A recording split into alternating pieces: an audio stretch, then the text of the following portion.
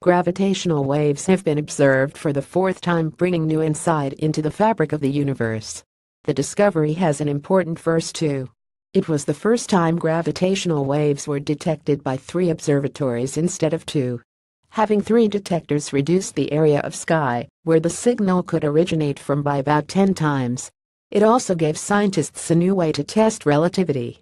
The gravitational waves were produced by a 30.5 solar masses black hole merging with a 25 solar masses one.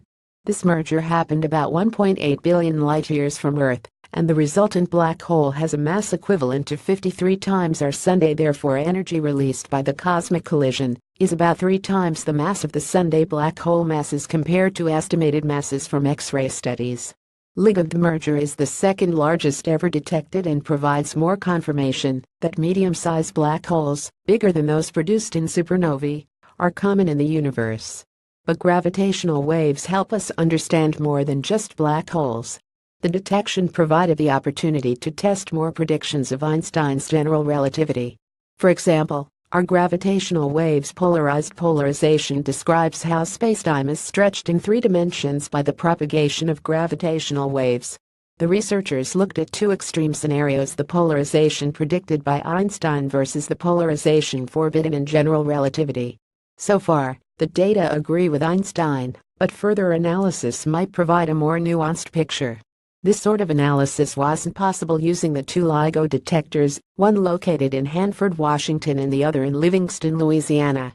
The Virgo detector, however, is located in Italy and has a different orientation with respect to the Earth, allowing for this new test of general relativity. The Virgo collaboration and the LIGO scientific collaboration have been working together for many years to analyze the data and extract precious information from the observed signals. A 3-detector network opens up a new potential, allowing further fundamental tests of theoretical predictions, said Frédéric Marion, a senior scientist who worked on the analysis, in a statement. The localization maps using just the LIGO detectors compared to when all 3 observatories are used.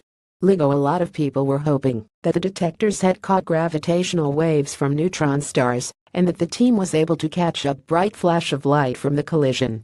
This wasn't the case. But the 3 detectors are better at triangulating, so if this chance arises they will probably be ready. The next run of observations is planned to start in the fall of 2018. The 3 detectors will now undergo some tweaking that will hopefully improve their sensitivity by a factor of 2.